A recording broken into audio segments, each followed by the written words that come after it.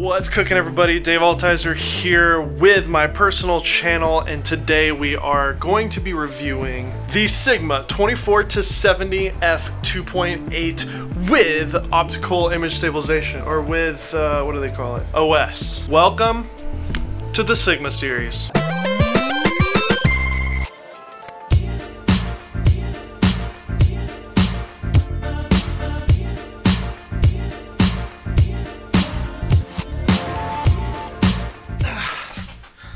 So I'm calling this the Sigma series because I now have a relationship with Sigma, and I want to just make that clear to you before I begin talking about this. And also, if you want to see more reviews on different types of equipment that I use on a daily basis as a YouTuber and a filmmaker, then please hit that subscribe button and enable that bell notification so that you're notified every time I post here on this channel.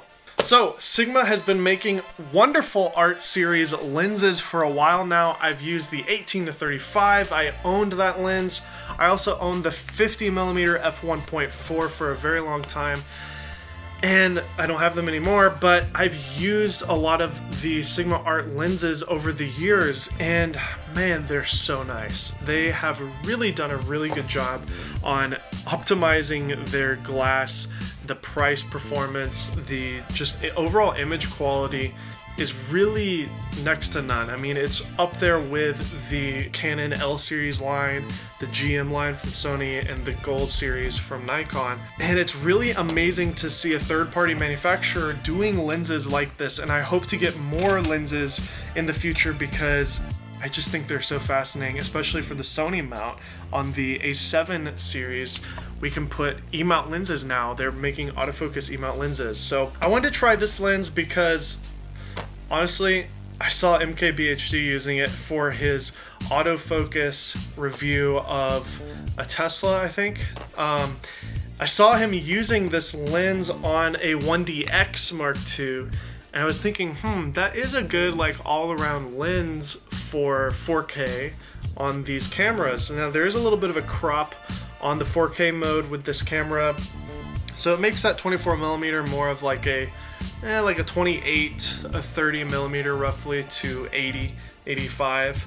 But this camera is big and heavy, and it doesn't have image stabilization on the sensor, so I really need to get stabilization from the lens, and at the moment the only option really is the 24-105 from Canon.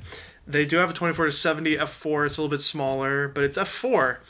And on a full frame body, you really want to optimize that depth of field and that low light. I mean, this camera isn't the best in low light, it's pretty amazing, but having f2.8 to me is kind of a bare minimum for a lot of things. So I was pleasantly surprised. I thought this lens would end up being bigger than it actually is. On the pictures, it looked huge. I've seen the other lenses from Sigma before, and they're pretty massive. They don't really hold back on the size. They really just make it as big as they have to get the performance out there. A lot of the Sigma art lenses are really fast, so they're pretty big and hefty. And this one's no exception. It is big and heavy, but it's not too bad. Like, when it's compacted like this at 24mm, it's really no, bigger than your standard 24-70, if anything smaller. I don't have the Canon version to directly compare it to, but as you can see here, I mean, it's not even as tall as the body. Yes, this lens is fairly heavy, and on a small camera, this would get a little unwieldy, but on a camera like a 1DX2 or say like a Canon 5D with a battery grip, it balances perfect. Like, with this lens on this body, like, it really doesn't feel ridiculous. In fact, for the last month now, I've been using this lens for mostly photography for my personal life, like just taking pictures of my son, of our travels. We went to California, my wife and my son, we went to the beach for the very first time with him. He's only 10 months old, so he's a little scared by the water. And this has just been a really versatile lens. There were even moments where a little bit of rain was coming down, just drizzles, nothing crazy. And I didn't fear because this lens does have weatherproofing right here on the sides. I did a very extensive review of this lens, and there's tons of like back and forth photo examples, very nerdy kind of specs and stuff on the Kinetica channel, so check that out, link in the eye icon above. If you want to see a really in-depth review, I'm just giving my overall thoughts here using this for, you know, for me personally. It balances well and the image quality is good. Now here's the caveat and the issue that I've had with this lens. If I'm not shooting at between 35 and 50 millimeters, there's a lot of vignetting going on in the image. Now, I'm not really a photographer, so I don't really spend a lot of time in post in Lightroom. If you want to get rid of that vignetting, of course you can fix that in Lightroom, and it's pretty easy. It's really not that hard. But because I'm mostly just taking pictures of my kid and just on vacation, I've been shooting a lot of JPEGs recently and just uploading those straight to Google Photos. And that's my workflow right now, is I just upload everything to Google Photos. It's completely unlimited backup. The vignetting kind of made me a little upset. I also found on my copy, at least, that at 24 millimeters, it had a really hard time focusing. Like, it seemed like every single image was soft at 24 millimeters. And the comment section on the video that I did for Kinetica, a lot of people suggested that I get the USB dock, and that would help like adjust the back focusing and some of the issues with the softness on this lens. So if I had that, I would, but Sigma didn't send it to me. This lens does have, it has autofocus, but it's also got optical image stabilization, which you can turn on and off here. And I found it to be really useful for photos. For video, it's there, but it's nowhere near the performance of the Canon series of lenses, like the 24-105 f4 or the 16-35 f4 with IS. I love that lens. It's a great Canon lens. And I was a little disappointed by that because I was really hoping to use this for video, but where it really shined a lot for me was when I would go to 50 millimeters and take pictures. The images coming off of this lens with this camera at 50 millimeters were next to none. Like, really truly amazing. And having the ability to go to 70 and having the ability to go to 24 with that vignetting aside, it was just really versatile and really great. Also, we used this lens almost entirely for the Kinetica channel. We used only this lens for all of our video shoots, and because this camera doesn't have autofocus for video, we were shooting all manual focus here with the focus ring. And it was great. The focus ring is nice, it's smooth.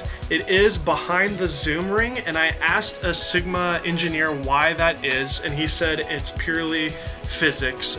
In order to make it this size, they had to make that compromise and put the focusing ring behind the zoom ring, which is a little backwards. Usually on zoom lenses, the zoom is in the back, the focus is in the front, but you know, it's kind of, who cares? Like, it's not that big of a deal. You get used to it. I got used to it pretty quickly. This does have a large filter thread. It's 82 millimeter.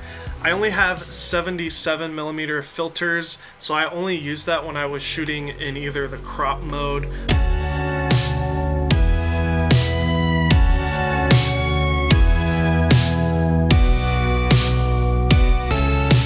Overall, the image quality on this lens is just fabulous. The 50 millimeter, again, is really the best sweet spot on this lens that I found. And if I had that USB dock, I'm sure all the way through the range, the focus would be better, but I don't think it would get rid of that vignetting. When I was talking to an engineer from Sigma, one of the things that he said is there are compromises that are made with this type of lens.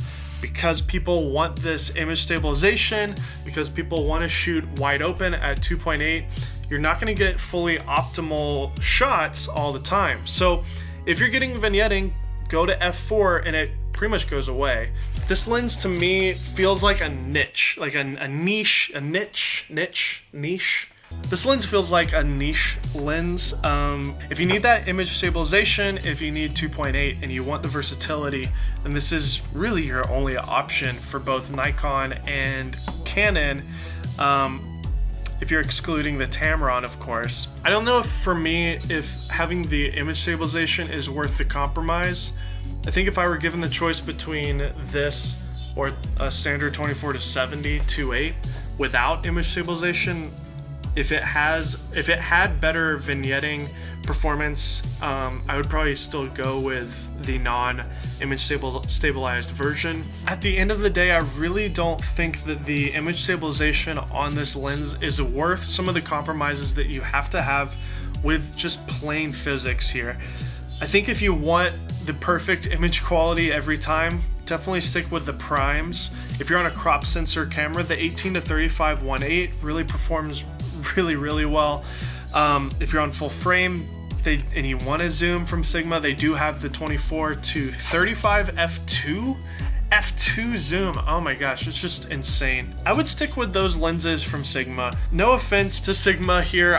I got this lens because I was curious about it. I hadn't really seen a lot of reviews on it, and so I just wanted to get my hands on it. I've totally just fallen in love with the system, but there's a lot of compromises here in terms of image quality. And if you're not willing to do the post-processing with your stills, and if you're not shooting in a crop mode like I typically do for video, and you're shooting full frame, you're gonna have a lot of vignetting in your videos.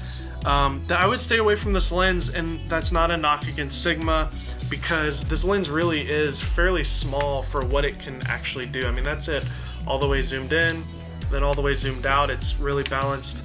Yeah, that's about it. I hope that I covered enough for you guys. I think if you're in the Sigma ecosystem already, say you own the 50-1.4, you own the 35-1.4 or something, and you need kind of an all-around zoom lens, sure, I mean, this is a great option, because if you want the versatility, use this lens. It's small for what it is with that image stabilization. If you go to f4, it really gets rid of a lot of the vignetting and the issues with that. And then pick up your Sigma primes, and then they match perfectly with this lens as far as the color science, the weather sealing, things like that. But if you're starting fresh and you really want just a good all-around zoom, and you're on a Canon, I may lean more towards the 24-105 version 2 from Canon. It's $1,000. The image stabilization I found is really good for video and photos. The vignetting is not as bad as this one is. You do lose a little bit of that aperture, but yeah, I mean, the Sigma 24-70 f2.8 with optical stabilization is great if you're willing to have some of those sacrifices and understand where to use the f2.8, which is from 35mm to 50mm, by the way. That's the best that I've found. But then when you're doing wide angle or zoomed in, stop down to f4 and you have, you know, a good image at that point. Thank you so much, Sigma, for letting me review this. Hope I wasn't too brutally honest about some of the compromises there. I understand that that is necessary when you're trying to build something as small and compact and versatile as this lens, and that's okay. I just want people to understand that this is not a perfect 2.8 24-70 image all the way through, and the image stabilization is not designed, it was never designed for video. So it's not performing like the Canon lenses that are designed for video. So, but for photos, having that image stabilization really helped me nail the shot, especially at lower shutter speeds. So that does it for today's review vlog. Hope you guys enjoyed it. I'm just trying to put stuff out. If you're interested in buying the Sigma lens, please consider purchasing it with the link below. It really helps me out. Hope you enjoyed this different type of video. I'm going to be doing more, and I'm going to be more consistent. I super promise about it. Here on this channel, the Dave Altizer channel, not just Kinatika anymore. So yeah, I'm excited to build an audience here and have a little bit more direct communication with you guys on this channel. So thank you so much for sticking around till the end. Please hit subscribe if you haven't already, and we'll see you next time.